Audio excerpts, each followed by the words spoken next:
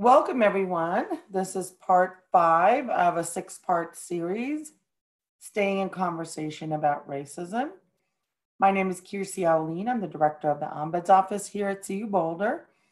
And my partner in this journey is Donna Mejia, who is an associate professor of theater and dance, an affiliate for ethnic studies and women and gender studies. If you are unfamiliar with a Zoom platform, if you hover your cursor across the bottom of your window, there are a number of action items that appear. We'd like you to open your chat function. So you just go to the chat and click it, and that will open it. From time to time during our presentation today, we will ask you to comment, and that's where you would do that. Also, it gives you an opportunity to see the comments and various contributions of your colleagues who are participating in this webinar.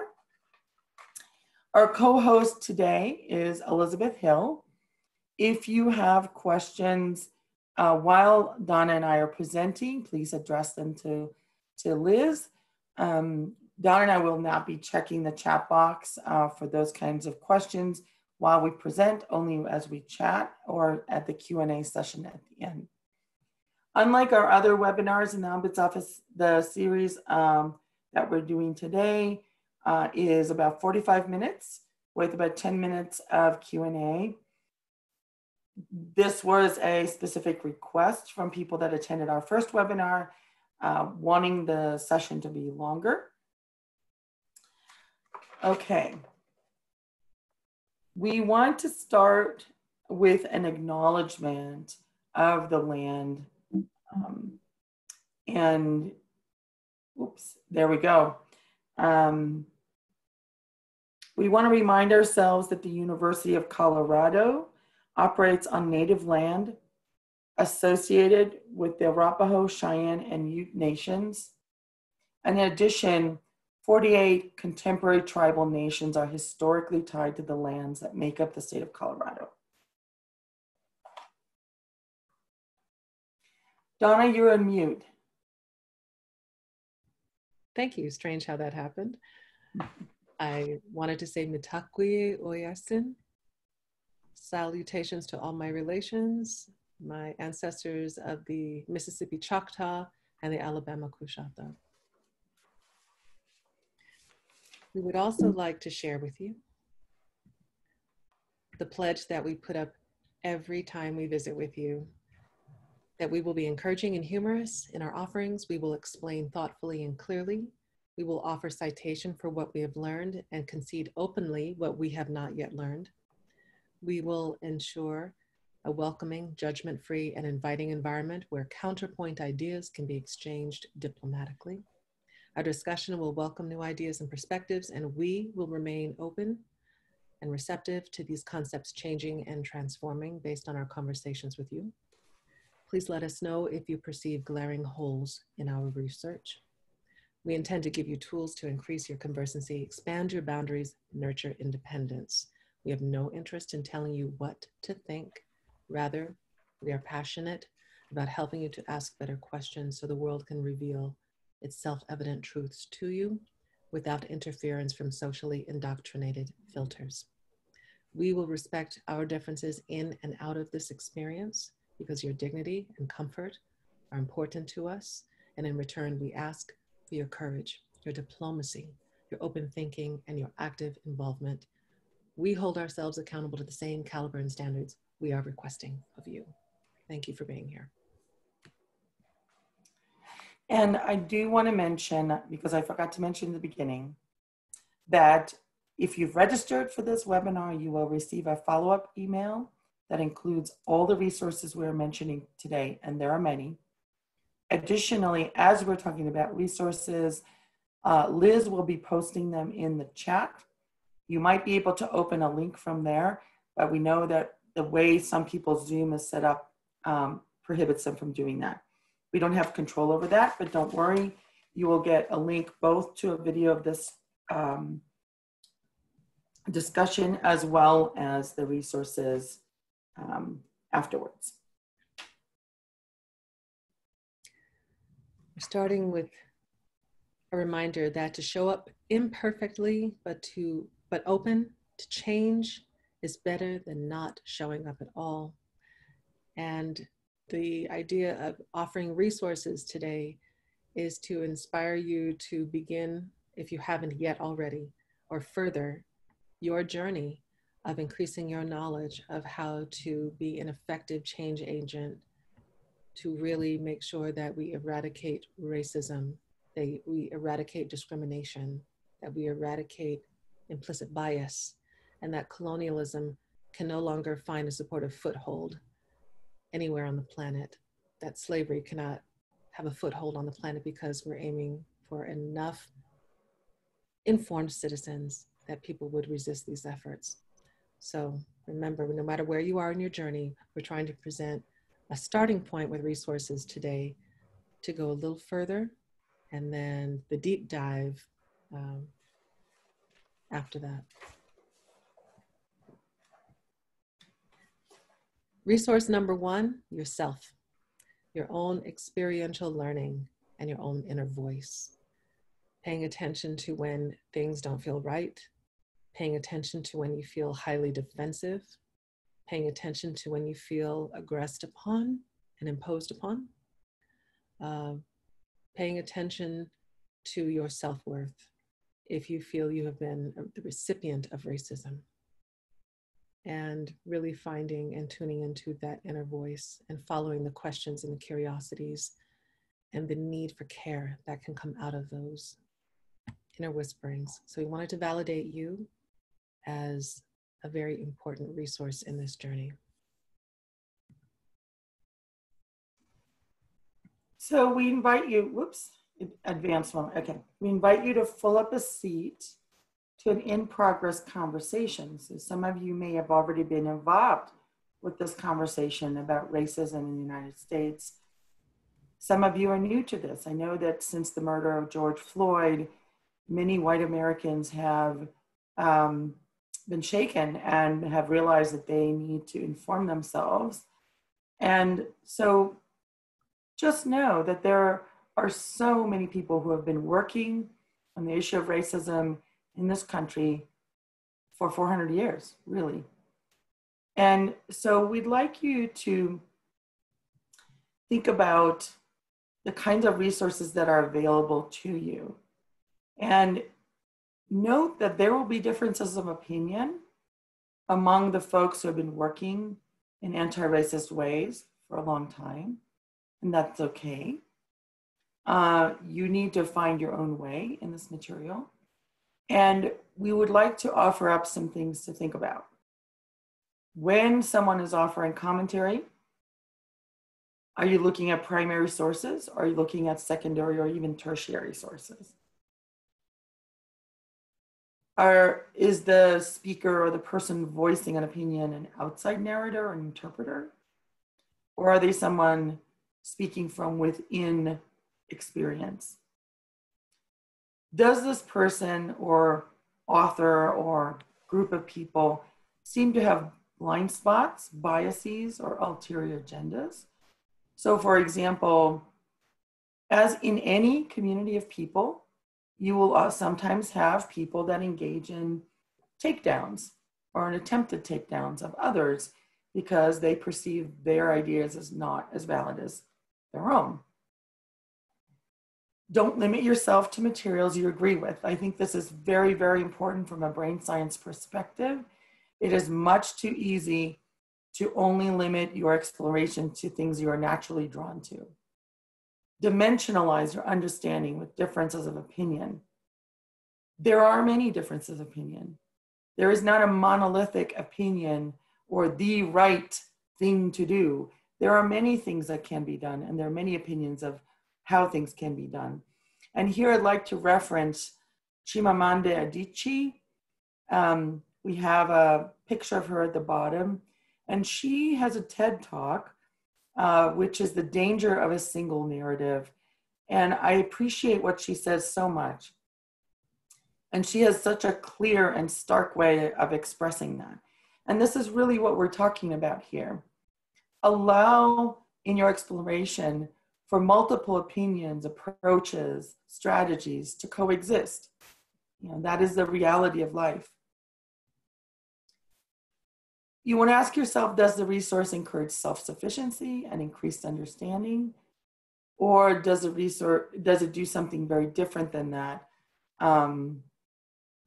Does it look to sort of loft responsibility onto people and not participate in finding a solution?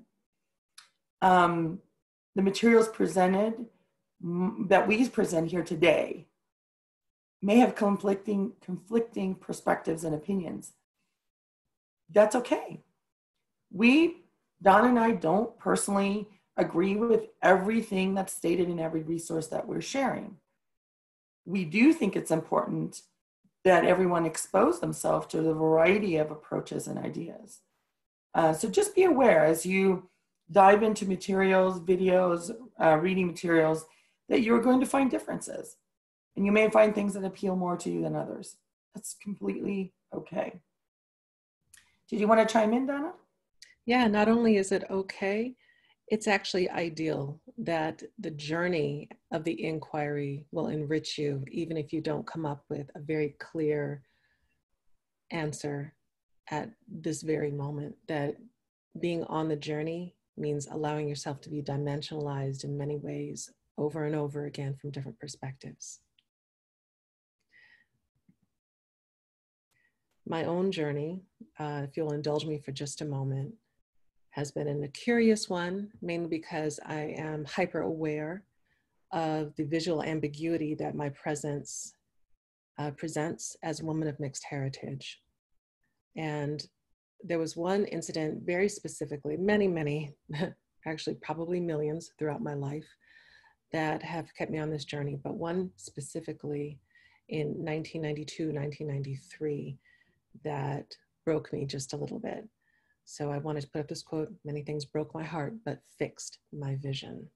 To share with you, here I hit return on the next slide and get a little heart shaken. I was on the Donahue show in the early 1990s and experienced an ambush. So what happened is I was in Essence magazine, interviewed for my perspectives on mixed heritage, and then received an invitation from the producers of the Donahue show, a very popular talk show at the time, to come on and share those perspectives with two other authors. And we were all going to go talk about colorism in the Black community.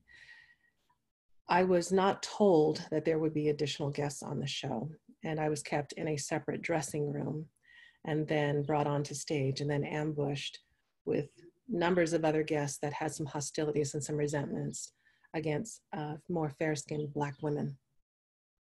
And I had to, with my heart thumping and my breath taken, gather myself on national television, live television, and steady myself enough to hold my own against a panel of folks that wanted to take me down and make me the enemy, not knowing that I myself cannot pass for white. I don't pass for white, and I receive the same discrimination that many of them also receive. Different types of discrimination, but plenty of discrimination nonetheless. I even stood up during the commercial break and said to the audience, we have all been brought here with the intent of solving a problem, but we are being engineered into conflict. I myself will not go with that bandwagon. If you want to join me, you're welcome to change the conversation. And from that point on, I stood my ground and held my own, received book offers and all kinds of other things. But I was so scarred from the ambush and from feeling like I wanted to make a difference and that I wanted to contribute, that had been stung and treated as a token and made the poster child for an issue that I did not want to be known for. So I took some retreat and started to prepare myself so that I would never feel that I was in that position again. And I realized that in my own study of racism, I always needed to understand the personal level of my engagement, the interpersonal skill sets that I had in discussing the issue with others, the communal representation of these issues and how they manifested in the ecospheres and environments that I inhabited, and the systemic and structural ways in which racism was being enacted and the legacy of colonialism was being perpetuated in the United States and in many other places on the planet. I've received the same colorism in Africa, in Europe, in all over the place where I've traveled. So the resources that we're bringing to you today toggle between all of these areas: personal, interpersonal, communal, and systemic and structural racism. Because in truth, it was heart-wrenching, it was hurtful, it was hard. But I realized I didn't have to relive it over and over and over again, but that I had to give myself some power and some sovereignty to speak my truth from whatever vantage point I inhabit in the Black community.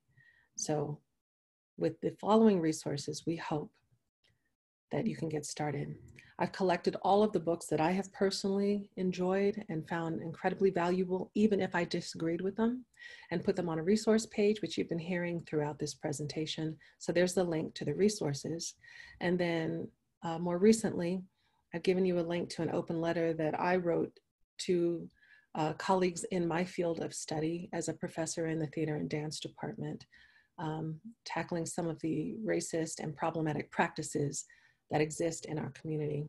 That open letter that was published just this year has gone to hundreds of countries and has changed practices. And it's very inspiring to see the change, but it's also healing to have so many kindred spirits come forward and say, I feel the same thing. I would like to see this change too. You're not alone.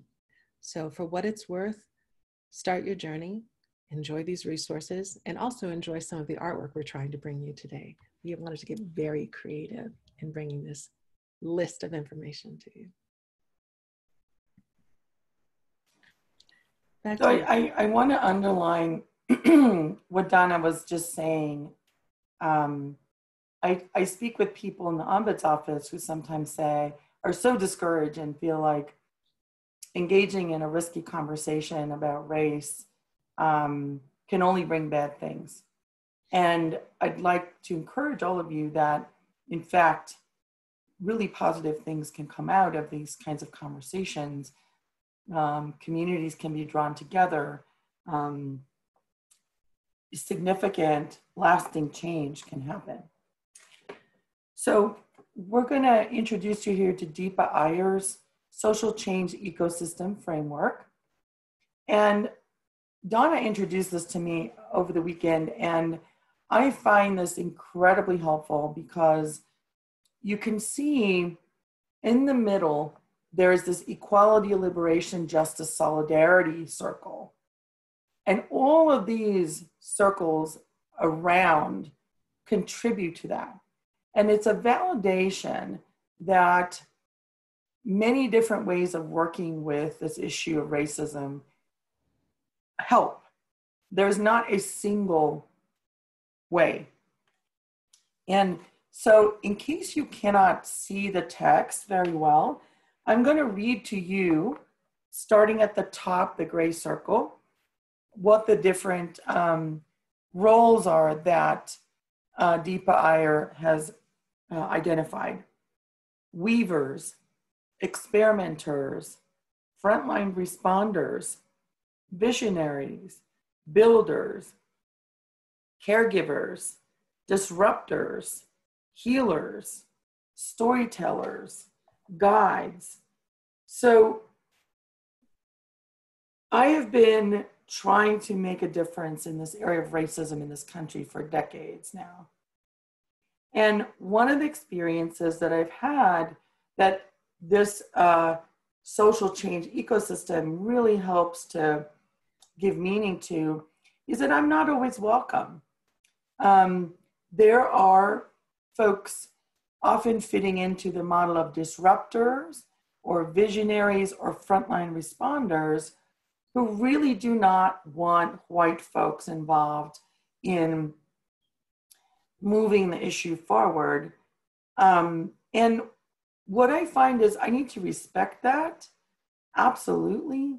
That is a choice and a desire that they're making. I'm not going to force myself on a particular group. And I also know now from experience, look at all the other circles that are left. There are people working in all these other ways that welcome what I can do and what I can offer. And so if you are venturing into this arena for the first time, I'd like to encourage you, first of all, as a little bit of a reference to W. Kamau Bell's work, who has noted that when white people are shaken up and want to do something, they will step into this issue of racism and think they should know how to do it right. And he says, you're just babies, you're just learning. How could you possibly do everything right? And to allow yourself to make mistakes, because you will. Being aware of this and self-correcting. I love Donna's phrase of fumbling forward. And secondly, that you can find people that want to work with you and engage with you, who are working towards a better, truly a better United States and a better world, who will be glad to have your input. But being respectful and knowing that if you're starting, beginner's mind is a term that comes from Buddhism, really understanding that you are just beginning your first steps. Did you want to chime in, Donna, before I launch the poll? Okay, so I'm going to launch a poll here. We're going to ask you to decide which of these roles is the most comfortable for you as a primary role. I'll launch the poll for you. Okay, thank you, Donna. So think about, what makes the most sense to you in terms of, like, I'm an introvert. I'm not going to show up to a protest. I don't like crowds to start with. But there are other things I can do. There are things I can do, organizations that I can support. There are people that are doing work that is incredible that I can support financially, for example. So we've got about 44% of you who have voted at this point. Oh, I love this. So we have a beautiful spread. About 76% of you have voted. I won't close the polling yet, but we have a lovely spread of where people feel they fit. It's fantastic. We have a group of weavers, a few experimenters, a few visionaries, a group of builders, a larger group of caregivers, a couple of disruptors, healers, storytellers, guides, and let's see if I can, I'm not seeing the rest. Looks like that's all I'm going to be able to see. As I scroll down, we've got about 3 people said storytellers, 2 people said guides, 2 people said visionaries, 5 said weavers, 2 said experimenters. We've had no one identify as a frontline responder. Understandable. It is tough to put oneself out there. It really is. I myself am trained as a frontline responder and have tried to build my rapid response muscle as much as possible. But it's always a tumble of chemicals in the bloodstream to do that. So I've just ended the poll and I'm sharing the results with you. So the largest single group was caregivers. That's interesting, yeah. Mm-hmm. But I love, I think this is a great representation of how we all have a variety of innate abilities, training, experience, and we can help in so many different ways. And in truth, we need all of those roles filled. It takes all of us to move the needle from the dial and to actually blast it into a better zone. Here on our own campus, forgive the quick fingers there. Here on our own campus, we wanted to let you know that there are some resources available and some magnificent people doing the work here already. I wanted to make sure you knew about them. So we've put a list of things there that are also duplicated on the Ombuds page, and will be included in all of the resources that you will receive in an email after this presentation. So the Office of Equity, Diversity, and Community Engagement, Center for Inclusion and Social Change, the Center for Teaching and Learning, CU Boulder Student Dialogue Series, the Office of Undergraduate Education, the libraries has put up anti-racism resources, the Ombuds Office, bringing you this program today, Human Resources, and the Office of Institutional Equity and Compliance. Women and Gender Studies did a tremendous program on anti-Black racism within communities of color. We put a link up to the YouTube of their presentation town hall. And many of the schools on campus and units and programs have deans of diversity and inclusion. So again, many resources on campus, and many of those resources busy and flooded right now. So we ask for you to always think about the amount of care that they put into their work and the amount of dedication and personal sacrifice that goes into being a frontline responder, and always work with compassion. I'd like to highlight one of the resources because it's relatively new. It's Human Resources, Teresa Hernandez. She is the Diversity Search and Program Outreach Manager. She, with David Pacheco, can work with your departments when you are in hiring mode.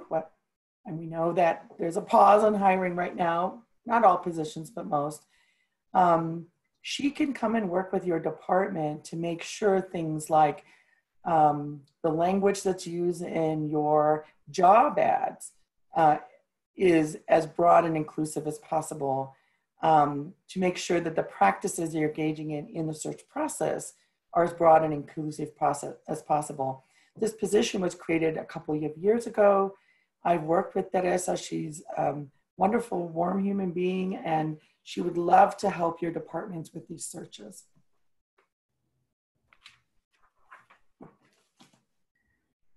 We mentioned TED Talks because they have been so instrumental for many people in getting introduced to new ideas. And so the TED platform has organized a curated list of 250 TED Talks to help you understand racism.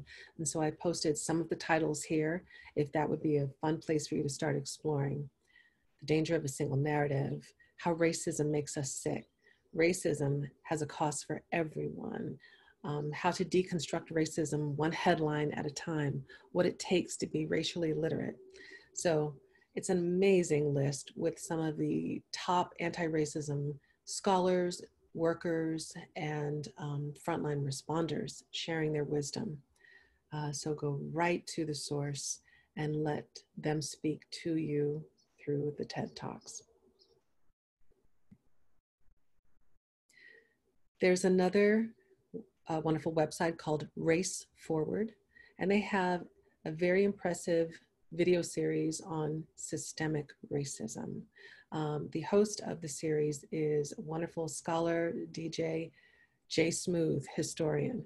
And so, for example, some of the topics that they cover in their systemic racism series deal with wealth gap, housing discrimination, infant mortality, employment practices, government surveillance of communities of color, incarceration, forced labor.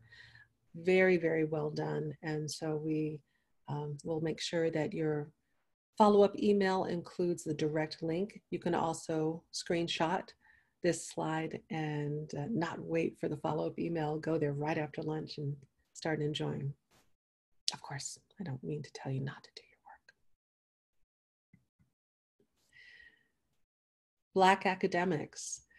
There is a wonderful group called Academics for Black Survival and Wellness, but they welcome membership from anyone who would like to support Black academics.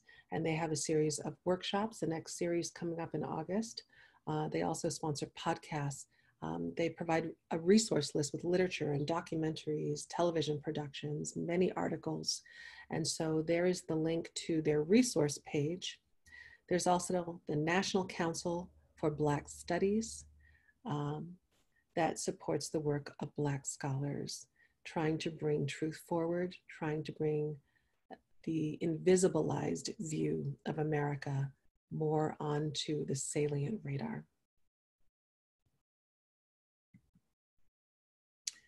And I'm so sorry. Apparently it bounced me into the link. Let me get back to the slide. There we go. Not sure why that happened again. Let's see if we can, there we go. Kirsi. So we were trying to think about, what's a common starting point, and what would be a baseline touchstone reference point for doing this work. And we started talking about human rights, and we realized there are many views and definitions of human rights. So we decided to refer to the United Nations Bill of Human Rights because currently worldwide, it is the most widely accepted document that describes human rights. So I'm going to just read this a little bit. Human rights are rights inherent to all human beings, regardless of race, sex, nationality, ethnicity, language, religion, or any other status. Human rights include the right to life and liberty, freedom from slavery and torture, freedom of opinion and expression, the right to work and education, and many more. Everyone is entitled to these rights without discrimination. So, we felt that that is one way, having a baseline definition of what are we working toward is one way to support good work and also notice when people may be deviating from a positive goal. Your resource guide will include a link to the United Nations International Bill of Human Rights. It's a collective of 3 different documents that were ratified in 1948 and have been translated into over 500 languages, so that if you'd like to share it with friends around the globe and get this document back into conversation, please do so. And at this point, we wanted to emphasize that as you walk this path, you may encounter a little bit of broken glass. You may experience encounters and emotions that can scramble you and make you wonder if you're doing the right thing. What's important to understand is that grief and anger is a very important part of encountering this path, and that you may encounter individuals that need a place to heal their grief, that need a moment to vent their anger. If you feel strong enough to be the recipient of that and to provide sincere listening and a space for civility, then that makes you a very powerful light worker on this path. Know that deconstructing internalized racism is a very layered process. For communities of color, and specifically Black and African descendant communities, it is hard to know that this transgenerational trauma stretches from before your lifetime and at the moment threatens to potentially endure beyond your own lifeline. To know that you are bringing your children into this kind of environment, and that you have to try and help them find ways to navigate a reality that very few understand.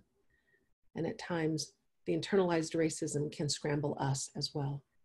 I can share a story about the famed Alvin Ailey Dance Company being commended as a beacon of Black pride and the exhibitors of tremendous athleticism and Black artistry on stage in dance in the United States. They are, matter of fact, the #1 touring dance company in the United States. What's not known is even this amazing beacon of strength and pride in the Black community suffered its own internalized racism when back in the 1970s and 1980s, they had a requirement that anyone going into the professional wing of the company, women specifically, would have to chemically straighten their hair so it could be pulled back into a bun. That is not the case anymore, but it is these internalized racism nodes in our history that we are still contending with, that we are still navigating and unpacking a little bit at a time. Matter of fact, my own journey with hair, just to share a quick story, the woman who did my hair, Dr. Joanne Cornwell, is a professor of Black Studies in San Diego, and she created a system of locking that she calls sister locks, and worn by thousands, possibly millions of women around the planet. She was sued by the California Board of Cosmetology for operating without a license to do hair, without a cosmetology license. She countersued, saying, why on earth would I get your license?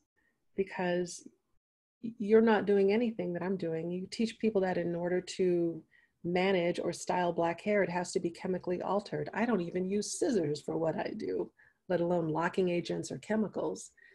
And the state of California Supreme Court agreed with her. And so all of us who wear our hair naturally no longer have to get licensing to work on our own hair from white boards of cosmetology. So again, we tackle these hegemonic tools one at a time. And sometimes we realize that we've embedded some of the values, and other times we can feel right away that the values are untrue and they need to be challenged. So please be patient with all on this path, not knowing where they are in the continuum of resolving internalized racism for themselves. Know that territorialism, with people saying, you're not welcome here, it represents self-preservation. It represents someone who feels at some level they don't know how to negotiate your presence because there has been harm. It's maybe people within the Black Lives Matter movement. It may be people in conservative pro-white movements. The truth is, rather than judging, know that behind a request for territorialism and an enforcement of it is usually self-preservation and to find some human compassion. Internalizers and externalizers respond differently, right? Some people will really go within themselves and withdraw from you. Other people may really want to talk to the point of potentially imposing themselves on you, but know that we all respond differently. You are going to encounter personal triggers as you do this work.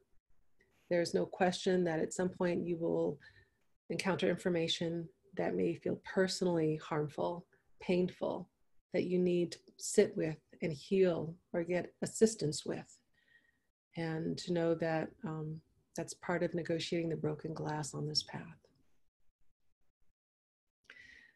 At the core of it, whatever material you engage, whatever resources you employ, do those resources promote coercion and override basic human rights in order to promote an agenda? Then perhaps you want to disengage. Then perhaps you want to not let it poison your well. Kirsi, my friend, anything to add here?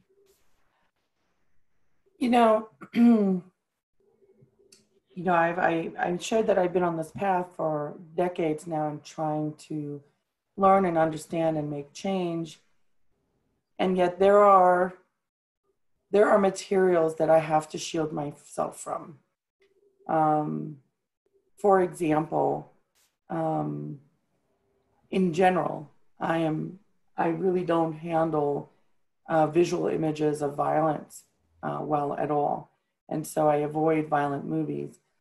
And so even though there are some excellent movies and documentaries, that talk about slavery, talk about African American experience in the United States,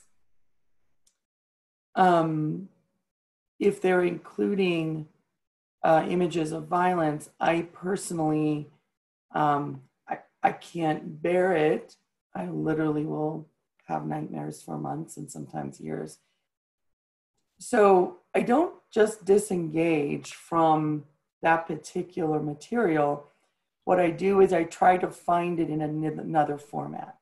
I can tolerate the same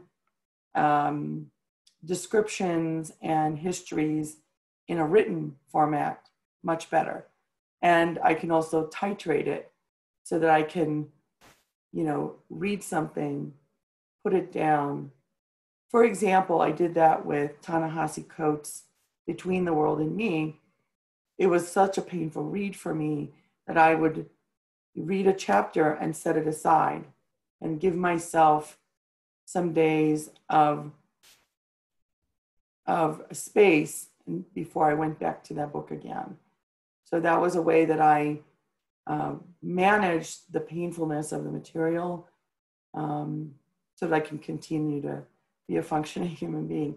And I understand that that is a privilege, that I can set something down. And there are people, by virtue of how they look, who cannot stop the inflow of pain, of hurt that's inflicted on them.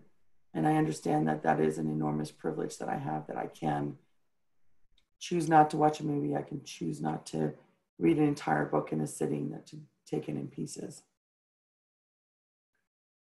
I have family members who, when the movie 12 Years a Slave came out, ancestors, we are the descendants of people who suffered slavery and were enslaved. And I had elders, family members who said, I wish I could see it, but I can't go see that movie. It's too painful. It hurts too much. It's too traumatizing to relive their own experience of subjugation or Jim Crow segregation, pain, beatings. So heal, help yourself, create a safe circle of people that love you, that can listen to you. Try and find a way to stay in the conversation, knowing that at some point you will encounter something that may change you profoundly, and to build your courage for continuing to encounter.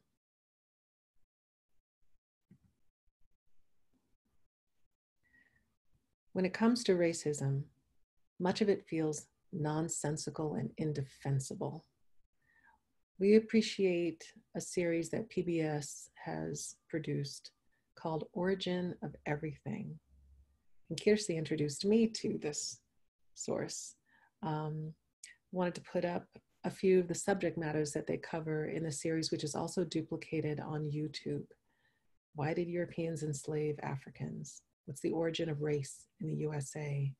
What is racial passing? What does it mean to pass for white? What is cultural appropriation? Are museums ethical? Should they be disbanded? Why are there so many Confederate monuments? Et cetera, et cetera, et cetera. So I really found the series fantastic, and we recommend it. It will be part of your resource list.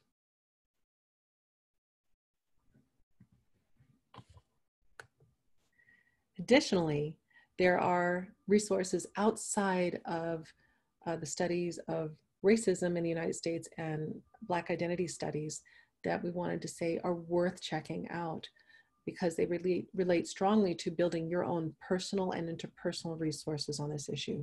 So looking at the field of diplomacy studies, the Social Justice Mediation Institute, led by Leah Wing in Massachusetts, has some fantastic articles and programs.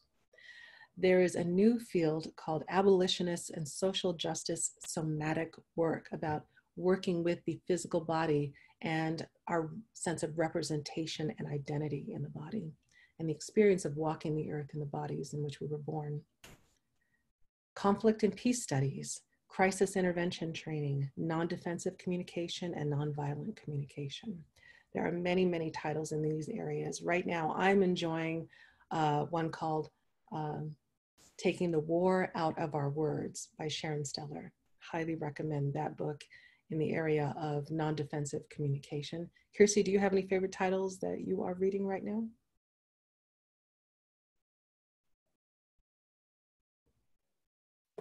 We've spent so many hours of talking about these resources. I'm drawing a blank. But just to know that for me, literature is my first go-to. Then I usually follow up and go into film, go into documentaries, attending, of course, community gatherings, experiential learning. But literature is always a favorite place to curl up for me with a book. Okay, I finally came up with something. Ibram Kendi's A Definitive History of Racist Ideas in the United States. Stamped from the thing. Stamped. His book stamped. Yes, that's another great one too. And I haven't read all of Stamped, but there is also a junior version of Stamped, co-written by a young adult author that I will be sharing with my son in a year or two. And it's about, middle school, junior high age. But having not grown up entirely in this country, I like this idea of reading through the definitive history, because I do feel like there's a lot of piece of information that I'm missing. And quite frankly, this history is not taught in our schools. So it's good for me to be informed. Vloggers, we cannot ignore the many wonderful people that are contributing to the vlogosphere with their conversational videos and their educational videos.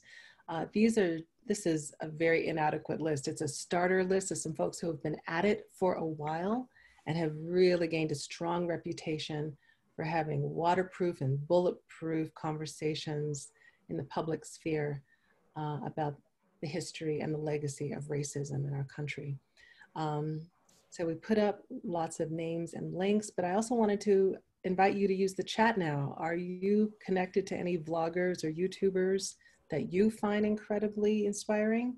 Please let us know. Open up that chat and tell us what you'd like to look at.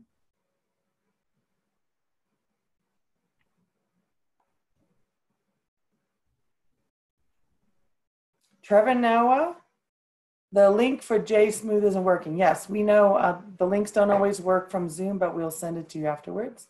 Yeah, you'll get the live link in your resources. Podcast, yeah.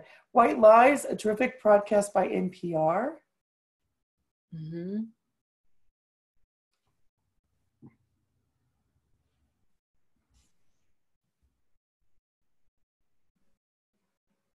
So I don't see anything else coming in. So, but those are great. Thank you. Thank you very much. What's amazing about this current era in history is up to this point, up until 2011, 2010, scholars spoke for communities of color. Scholars interpreted and presented the histories of communities of color.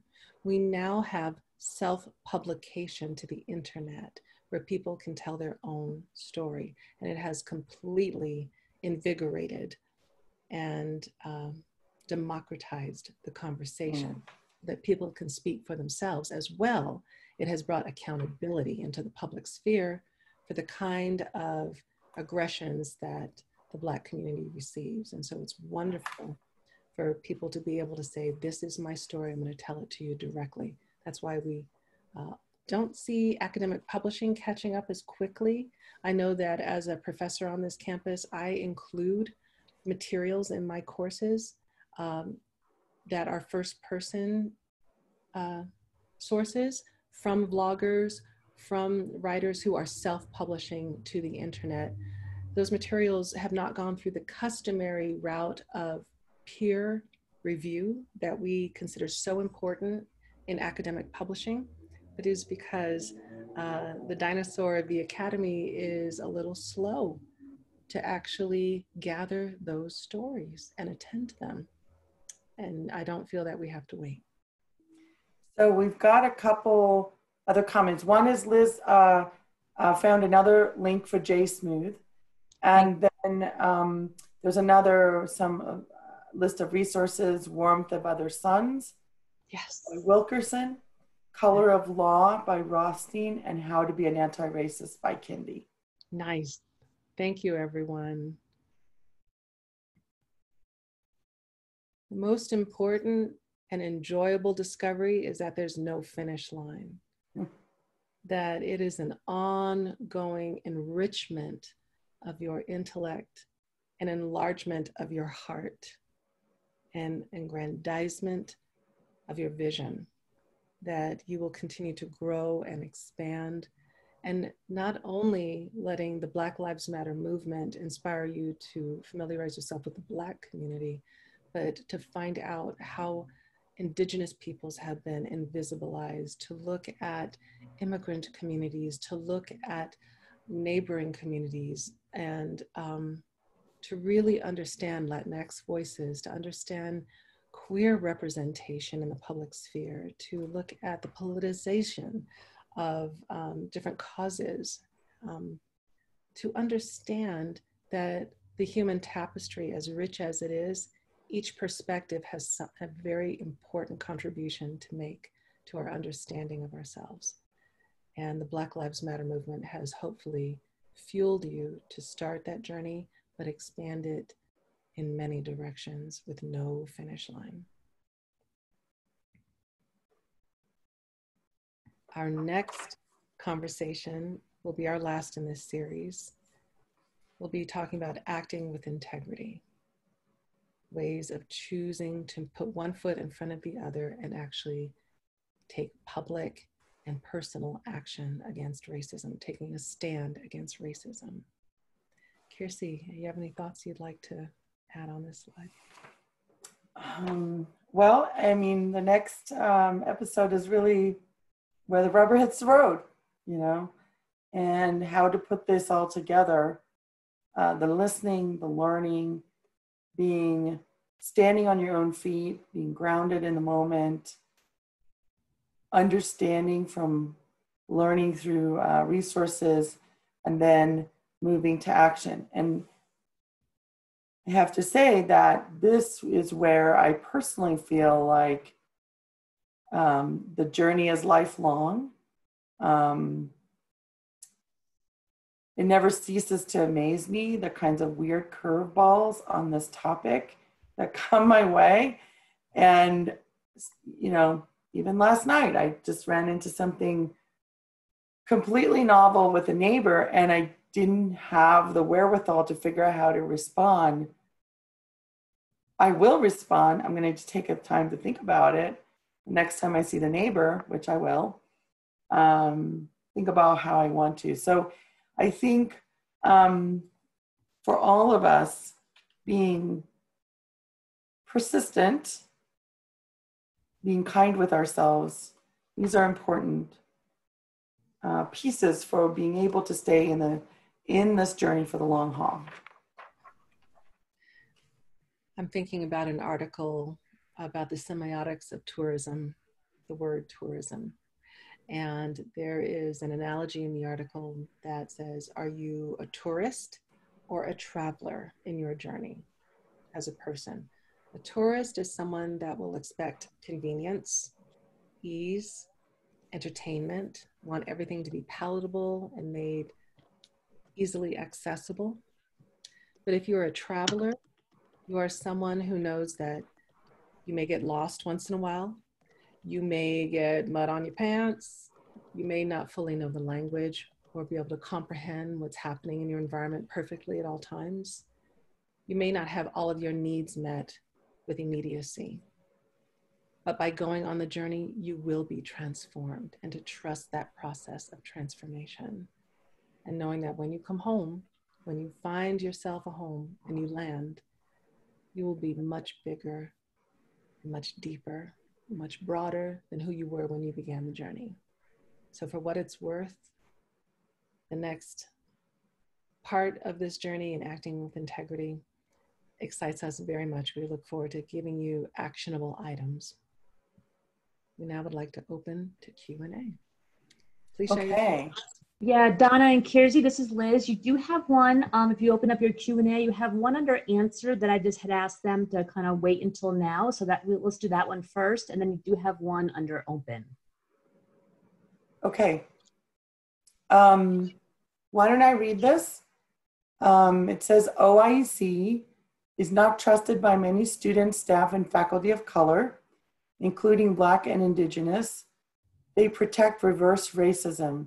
Can you talk about how this perpetuates institutional racism? Can you also talk about how reverse racism is a product of white fragility? Thank you. So, so let me first just address, what is OIEC? They are created by federal statutes, and so they are both created and limited by what is in the federal statutes. Federal law is clumsy and broad brushed in many cases. And so they can and do only very specifically what the law charges them to do. Having worked with people in that office, first, I know they recognize, if you talk with Valerie Simons, she recognizes this, and they do actively try to find ways to mitigate the shortcomings. And I know that's not an answer to your full question, but I just wanted to say that up front, that the specific office in our university doesn't necessarily have control over all aspects of their operation. And it would be important to emphasize that that doesn't mean that we are powerless to further action, and that there are now inclusivity email networks on campus. There are deans of inclusivity, and it's an opportunity to gather as a community and voice thoughts, concerns, and create action items. If we feel the institution is not responding quickly enough, directly enough, that doesn't mean that it stops there. Yeah, and I think we often forget this, that we as community members all have power in our voices, and we often underestimate that. The kinds of changes that most of the folks that I talk to who come to the Ombuds office is accessible through university leadership at various levels, and not necessarily through the office that enforces Title VII and Title IX, which is OIEC. I don't want to discount them as partners. I have seen situations in which they have found they have been helpful, and they also do try to refer people to the Ombuds office when they are not able to address a concern because of the limitations in those statutes. There is a question here about talking about how reverse racism is a product of white fragility. If we can talk about that as well.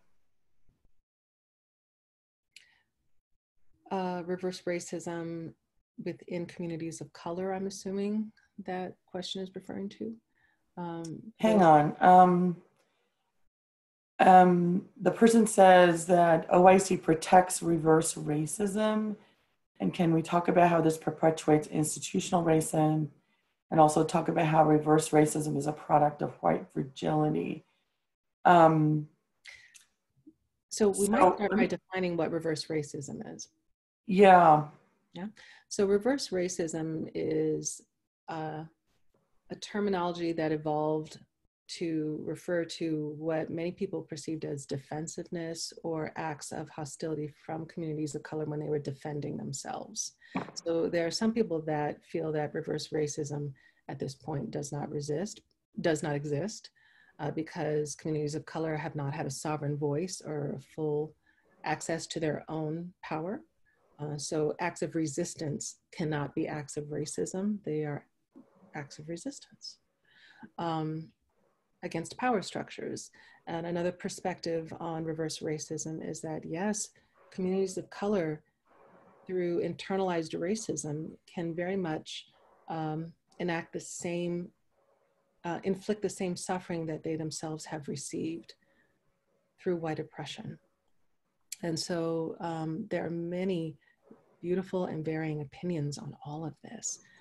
So I would like to acknowledge both portions of the continuum that have presented arguments on this idea. And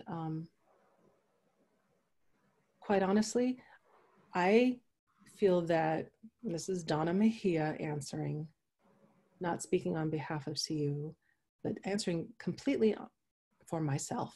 I want to own this.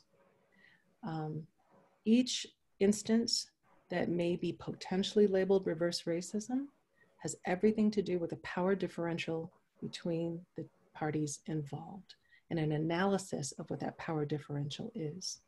And unless that power differential is called out, named, expressed, defined, then we need to figure out whether or not it was an act of resistance or an act of aggression.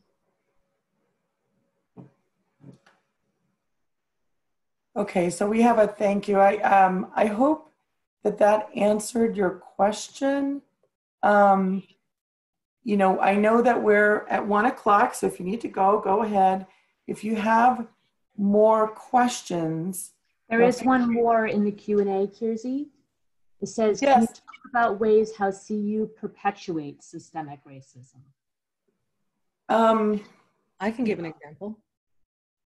It's something that we actually tackled in the theater and dance department some time ago.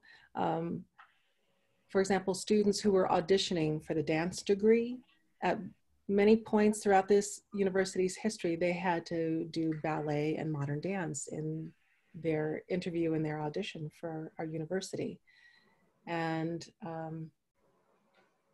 years ago, we put up our hands and said, why are we requiring a Eurocentric form as a central reference point for whether or not someone has the competency to dance? Why on earth are we doing that?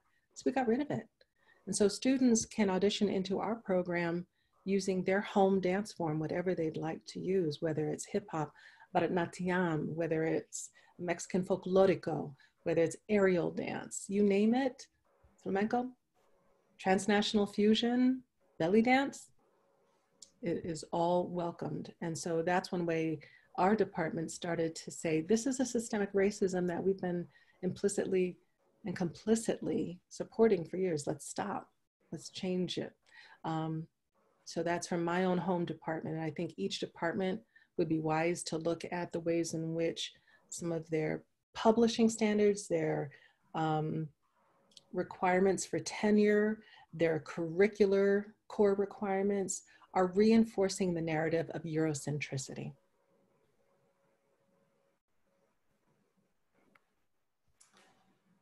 Yeah, and I think I have a broader answer to that question, which is that, you know, living in the United States, we are all swimming in this racist soup, and it is impossible to not be affected by that, all of us, whether it's internalized racism, when we're talking about people in communities of color, whether it is white supremacy, when we're talking about the privilege that white folks have in this society, it permeates our systems, our structures throughout the country. And so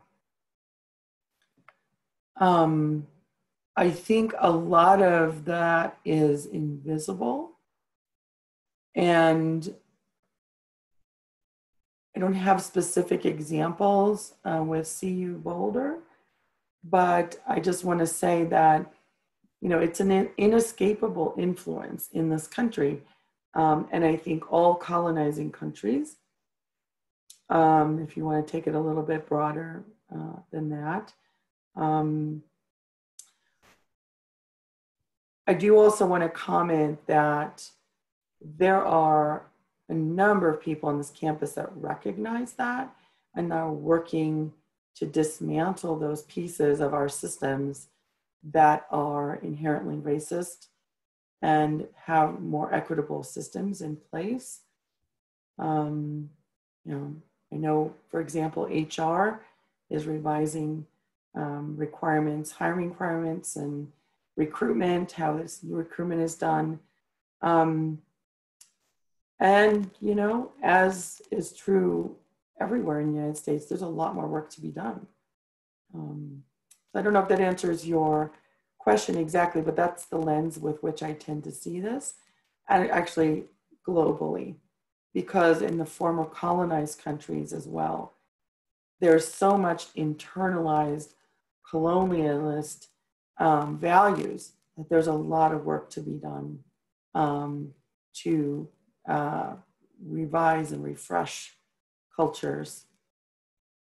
And I speak from having grown up in a country that was colonized. And so it was colonized until my grandparents' generation, but there's still a lot of work to be done. And with that, there's a perpetual call to diversify CU Boulder, to bring more diverse voices into our campus, into our leadership. Yes, to that. I cheer that wholeheartedly. But that doesn't mean we have to wait for demographic representation to calibrate before we change our ideologies and our practices. And so we hope that you'll join us next week for the last series where we start to talk about actionable items. And until then, take good care. And please know, if you missed other episodes in this series, we recorded them all, and they are on this CU Boulder Ombuds website under Lunch and Learn, and also under Standing Against Racism pages. So good to have all of you here today. Thank you. And Liz, thank you very much for keeping us organized. I so appreciate you. Take care, everyone. You're welcome. Thank you both. Bye-bye.